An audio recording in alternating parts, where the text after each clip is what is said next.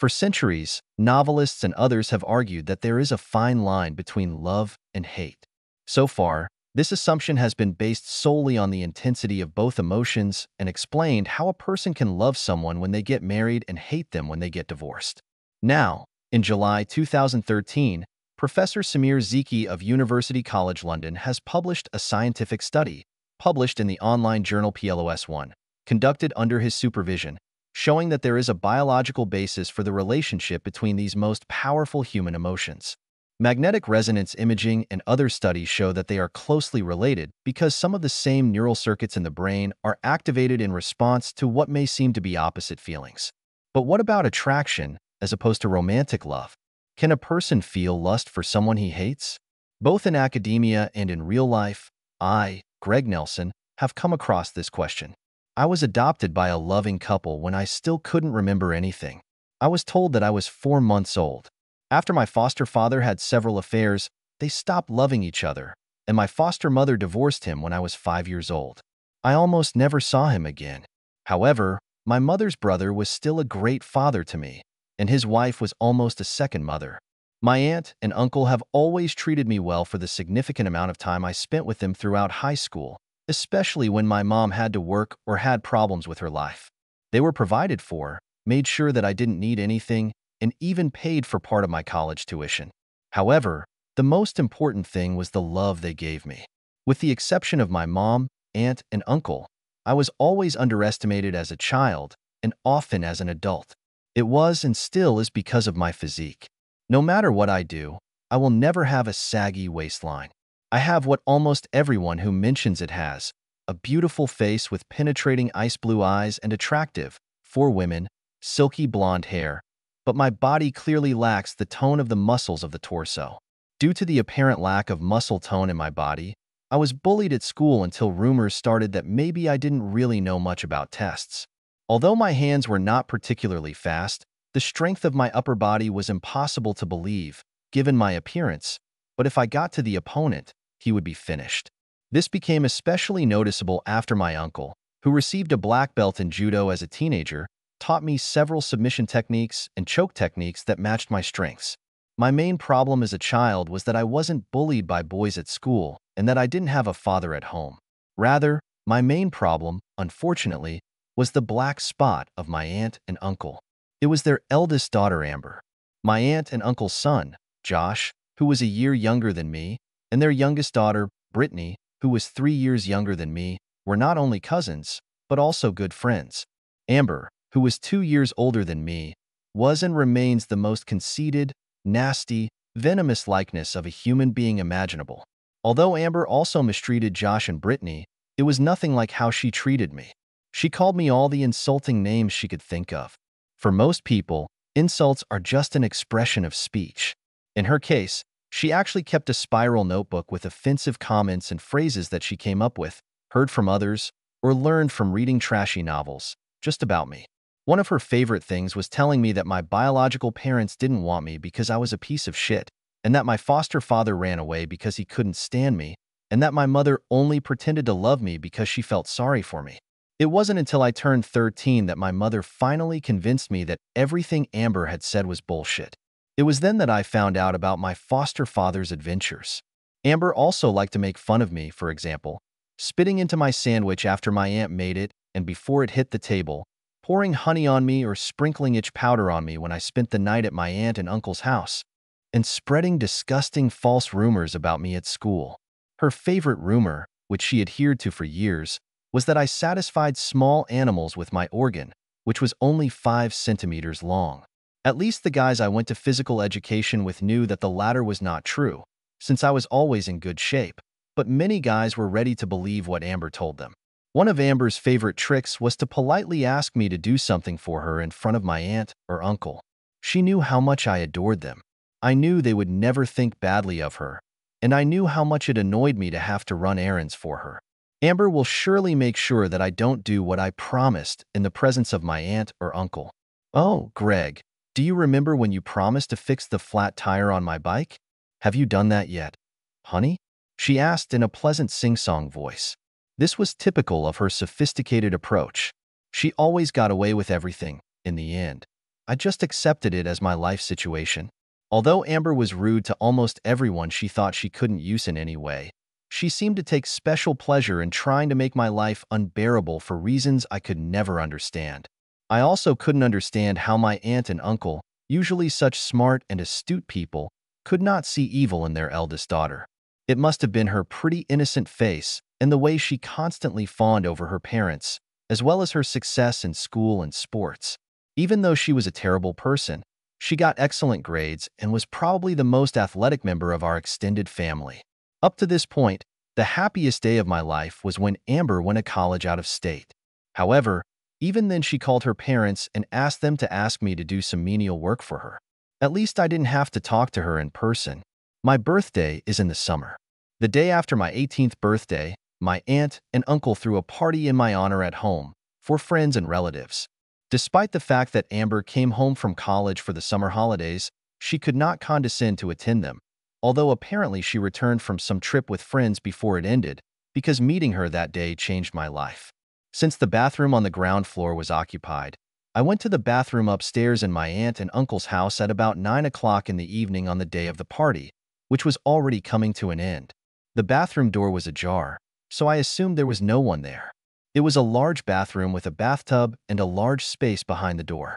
My male organ was half aroused because one of my friends at a party recently made some provocative remarks, and I relieved myself with my eyes closed, thinking about what else I could do with my organ after the party was over.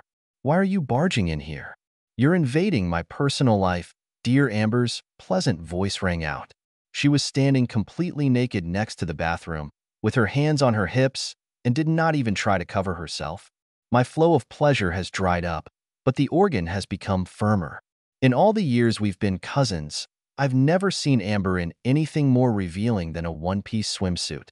Although I had heard from guys in high school and from my own observations that Amber had a stunning body, which I never really paid attention to, so great was my antipathy to her, I was not prepared for what I saw.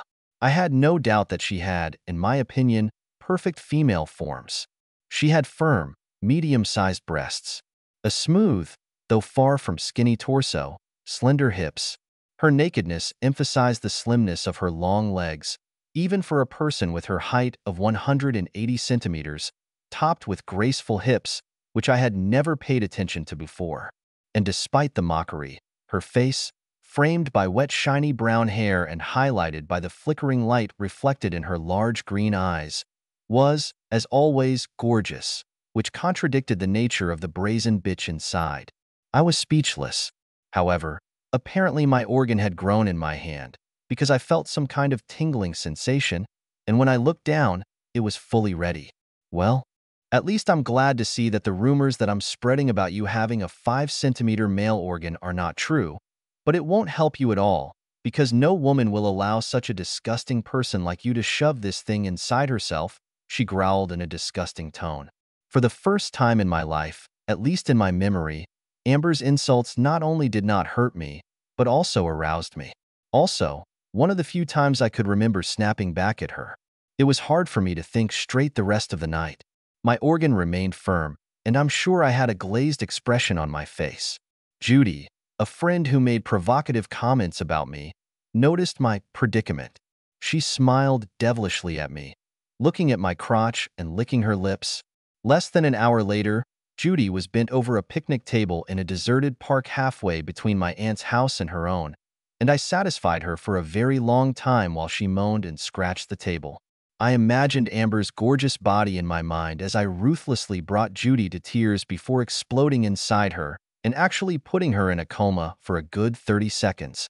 When I sat down next to Judy on the bench, her dress now covered her lower body, but her panties were lying on the ground, and my organ was still sticking out, and Judy was shining on it. She said, "Damn it, Greg." "I'm sorry," I replied, embarrassed. Judy's answer is, "When can we do it again?" Surprised me after her comment, "It will never be the same again." When she saw the gleam in my eyes, she laughed, pinched my nose and said, "Not today, lad. I need time to recover. How about Tuesday?" Neither Judy nor I saw a long future for ourselves, but we enjoyed satisfying each other a couple of times a week until the summer was over and we went to different colleges. Most of the time when I was caressing Judy, I was furiously satisfying Amber in my mind. Fortunately, Judy loved rudeness, because otherwise the first time would have been the last. When I was in my second year of college, Amber was getting married. I felt sorry for the poor guy until I met him. His name was George. He was about my height, 185 centimeters, 100 kilograms, although with 6 abs instead of a noticeable belly, which I always carried with me, and which was the main reason that people underestimated me. He was also very good-looking. However, he was just as much an asshole as Amber. They deserve each other, I thought after a 5-minute conversation with this smug, arrogant, sarcastic jerk. In the run-up to the wedding, Amber took to new heights her disgusting habit of sending me on assignments in front of her parents. I could barely work for the summer. It took so much time to complete her endless assignments. The only time I persevered was when she asked me to do something for George, and the only payback for that was that I accidentally caught her, and sometimes the bridesmaids, trying on various outfits and was almost naked. I was an usher at the ceremony, danced my ass off at the reception, and even picked up one of the tipsy bridesmaids in an empty conference room next to the hotel ballroom where the reception was taking place. The only drawback was that Amber looked so damn attractive that my organ was constantly straining in my pants, and the bridesmaid liked it when it was gentle, so I couldn't imagine satisfying Amber. In the summer, a year after Sweet Amber and George got married, George threw a pool party at my aunt and uncle's house, with their permission, while they were out of town. My mom was there, George and Brittany with their boyfriends, me and my girlfriend, as well as a lot of mutual friends of all ages. Amber and George kindly graced us with their presence around the middle of the party. Amber had obviously had a drink before the party and downed 2 martinis during it. Despite all my attempts to avoid her, besides, I was wearing mirrored sunglasses, and it was easier to look at her in a bikini from afar. She and George cornered me. She started telling me that they needed my help to move into another apartment in 2 weekends. Her parents weren't there, and I was still angry that I was the errand boy at her wedding, and her tone was more commanding than pleading, so I exploded. "I'm not your errand boy anymore," I snapped at her. "Listen, shit with brains. You're going to help, or I'm going to tell Mom and Dad that you're being a jerk to me. I'm done with your games. Tell them what you want," I growled. "You have no right to talk to my wife like that, man," George growled threateningly. "Fuck you, George. You're an asshole just like her," I snapped back, throwing my sunglasses aside. George swung at me and delivered a glancing blow to my left cheekbone. He would have had to knock me out to get a chance. I pounced on him like a stink on shit, knocked him to the ground, and performed a choke hold from behind. I squeezed him harder, teasing him. "Did you lose the fight, you bag of shit? You don't look much like a man, do you?" When George cursed me and Amber pounded on my arms and shoulders trying to get me to let him go, I got angry and knocked him unconscious before letting go. At first, Amber approached him and fawned over him. After I made fun of her with words, "It's nothing serious, Amber. Just his pride. I wouldn't want to deprive you of the only jerk who was stupid enough to marry you." She jumped up and started hitting me in the face. I grabbed her hands and held them out in front of me. "Stop waving Amber around. It's going to hurt you." She spat in my face, so I dragged her to the side of the pool and threw her into the water. When this happened, her bikini top accidentally fell off. As soon as she got out, she put on a real show, running around the pool deck topless, until finally, she was laughingly pointed out to lack of clothes, and she covered herself up. Unfortunately, damn it, she has great breasts, was the main thought that was spinning in my head. With the help of my mom and Brittany, George was brought to his senses, and he and Amber left the party in a rage. Surprisingly, or maybe not, no one else left. After Amber left, Josh, Brittany, and a few friends patted me on the back and said, "Great job, Greg. It was great to see these assholes humiliated," or something like that. Even my mom didn't judge me. "I wish this hadn't happened, darling," was her only comment. Then she kissed me on the bruise on my left cheek. My date seemed to be into the celebration, not turned off, because before the party was over, she dragged me into the pool equipment shed and made her satisfy. The reason I mention the study on the relationship between hate and love in the second paragraph of this story, despite the fact that I am writing it in the same month that the study was published, is that I knew about it in advance. Two other scientific studies were conducted in tandem by researchers from England and the USA. One of the other studies was on romantic love versus lust, and a study I volunteered in about 16 months ago was on lust versus hate. Despite the fact that no conclusions have yet been drawn in the last two studies, the researchers, psychologists, as well as doctors and MRI technicians, have given me important feedback about my participation. Of the approximately 25 people studied to date, I have by far the strongest reaction of lust and hatred to Amber's photos.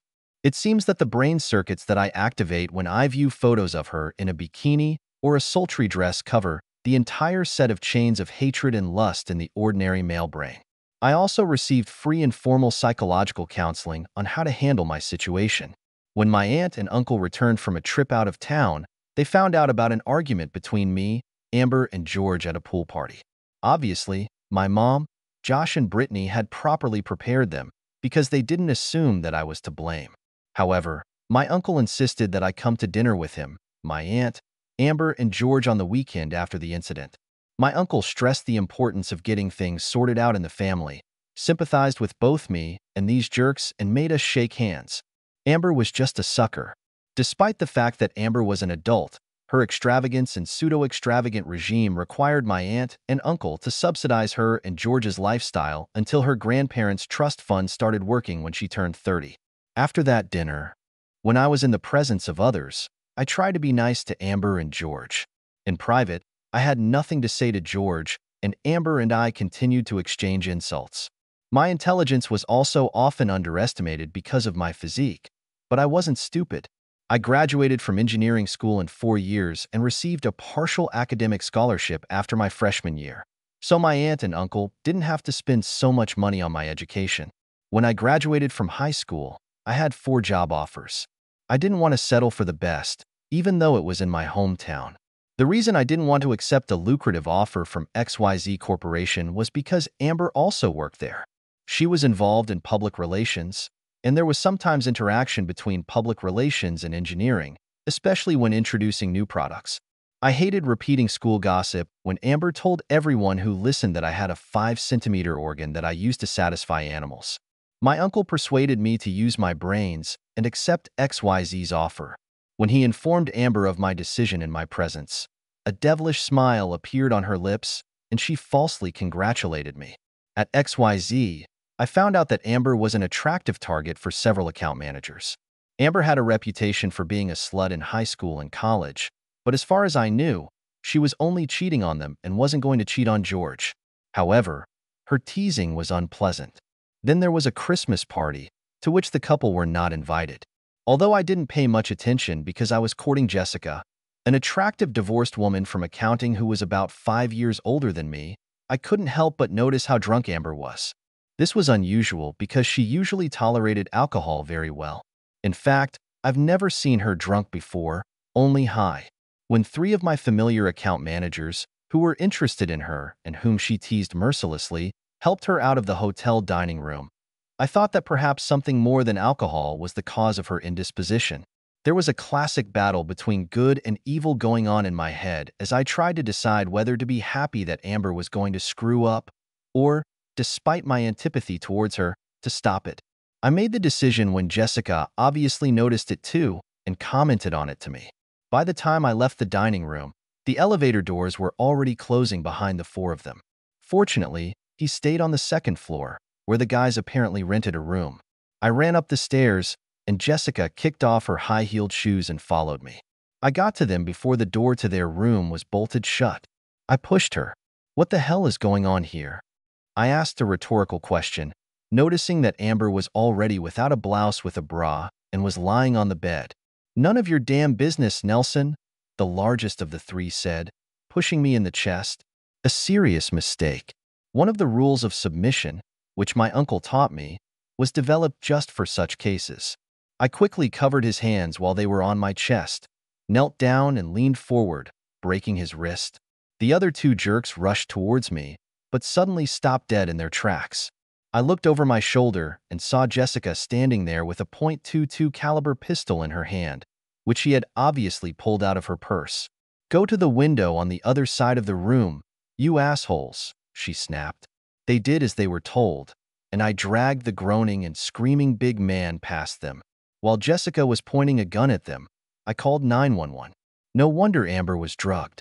3 jerks were arrested and fired.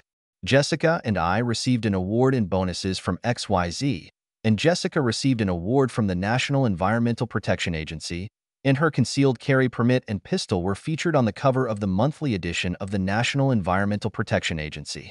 My aunt, uncle, and mother fawned over me. My uncle cried when he hugged me the next day before going to pick up George and then Amber from the hospital. Jessica and I received our bonus checks and spent a long weekend together. As with Judy, Jessica and I did not foresee a long-term relationship in the future, but we enjoyed satisfying each other for about 5 months until our passion cooled down.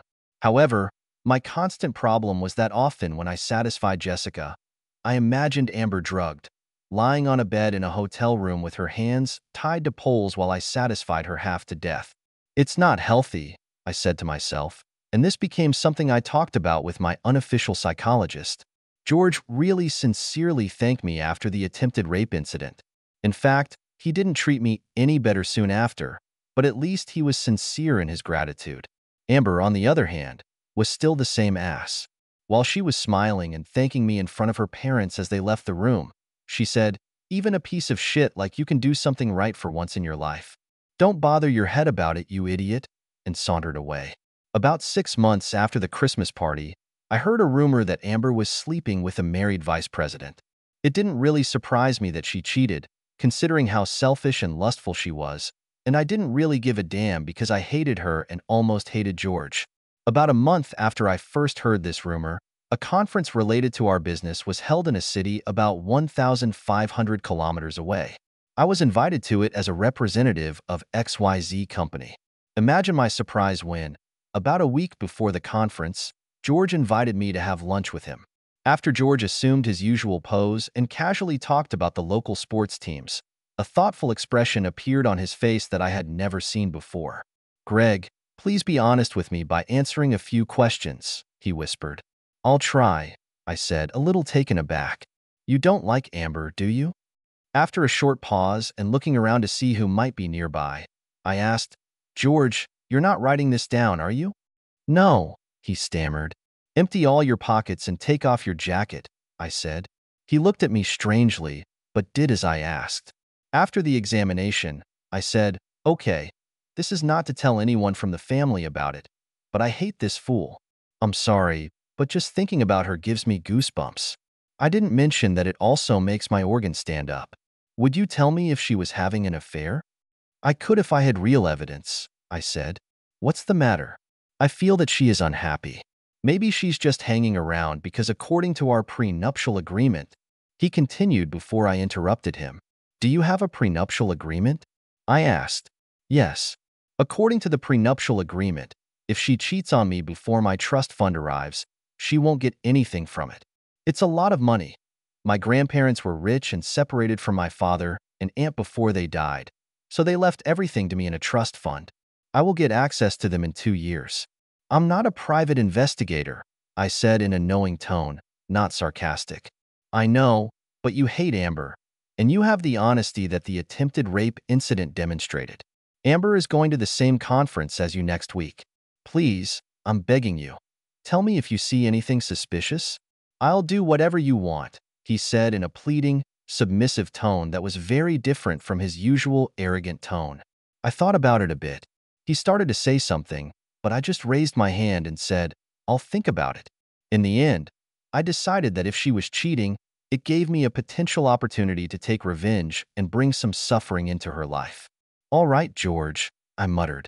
"If I get any real information at the conference, not just assumptions or rumors that she is cheating, I will tell you about it. However, you must never disclose this to anyone, and you will only use my information to hire a private investigator and use only his or her testimony if you want to divorce Amber." "Thanks, dude. Thank you so much," he murmured excitedly. "Wait, that's not all. I'm not just doing this because I hate Amber," I said. "If I find out something worthwhile and you end up getting divorced, I want to get $10,000 from your trust fund. Tomorrow we will go to a lawyer, discuss with him or her, and with both of us the issues of attorney-client privilege, and then inform him or her about the deal. I got it, dude, thanks. George exclaimed enthusiastically, and then enthusiastically began to eat his previously untouched lunch. The conference lasted all Tuesday, all Wednesday, and then around 4 p.m. on Thursday. The vice president she was rumored to be dating, Chad Simmons, was also there. I wasn't really sure if I was going to check on Amber or not, but the likelihood of it increased because Simmons was there. Simmons was a man who was never kind to me and did not support the XYZ engineering department, so his dismissal would not have bothered me at all.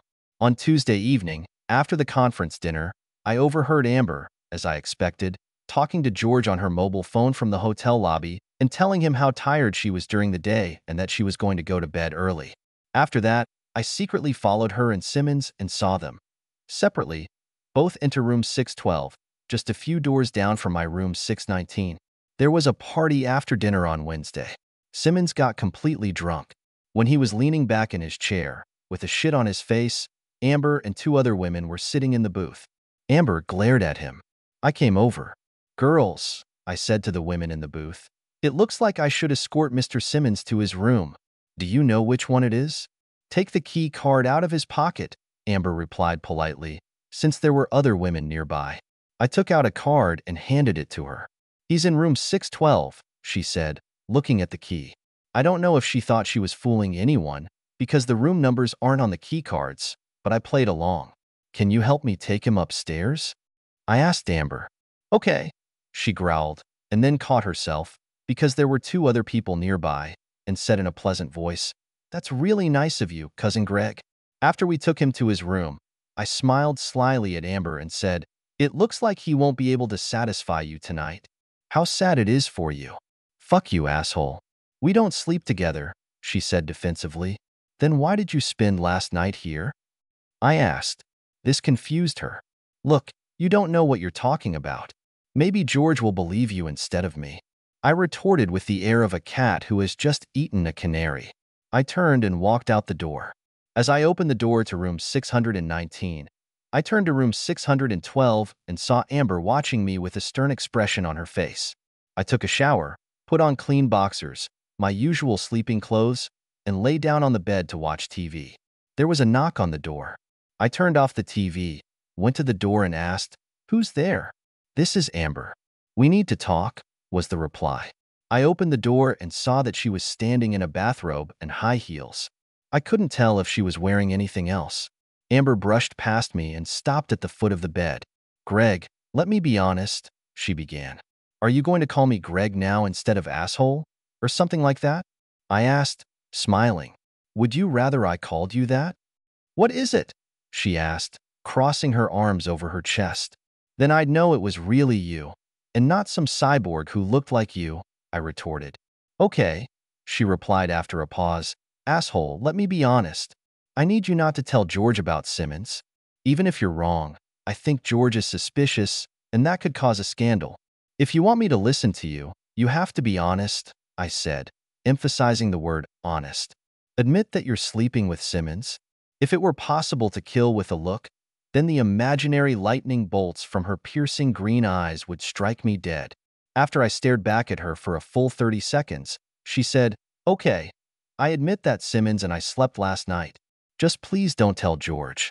Think about what would happen to Mom and Dad if they found out. Don't play on my love for your parents, I snapped. I hate George almost as much as I hate you, so I probably wouldn't have told him if it wasn't for the fact that you're sleeping with Simmons. If it was someone else in XYZ, I wouldn't care.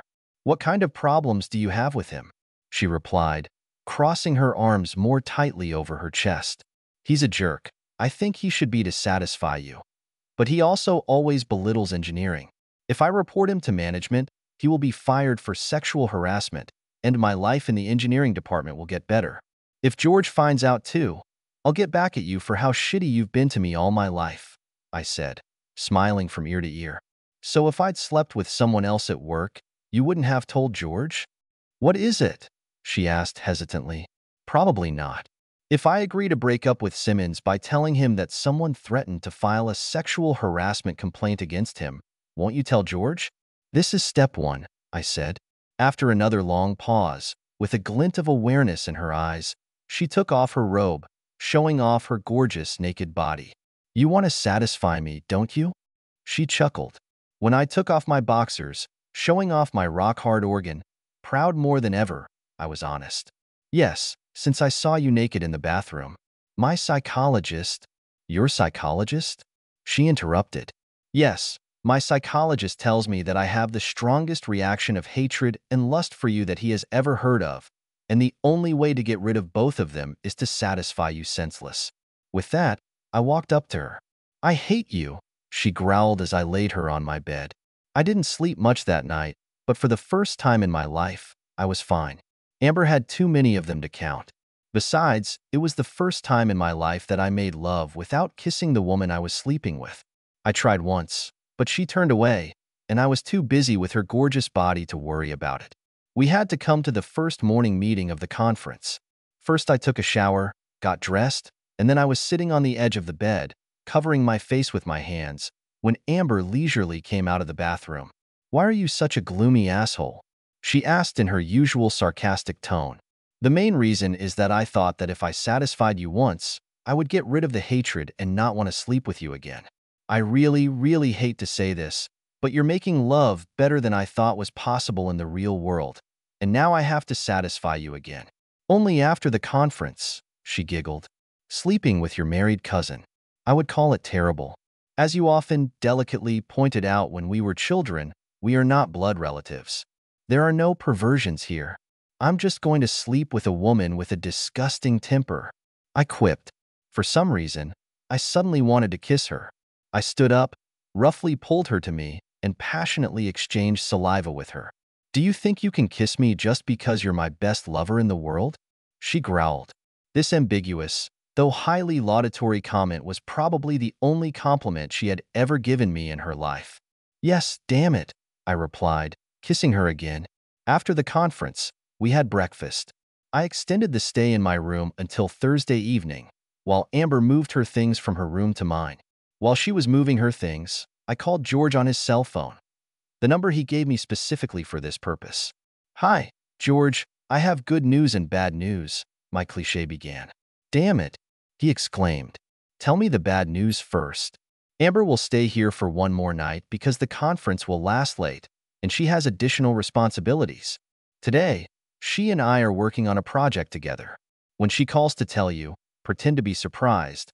But I wanted you to know that it's not because of intrigues with the guy I thought was the most likely suspect that she was having an affair." "Amazing," he practically giggled.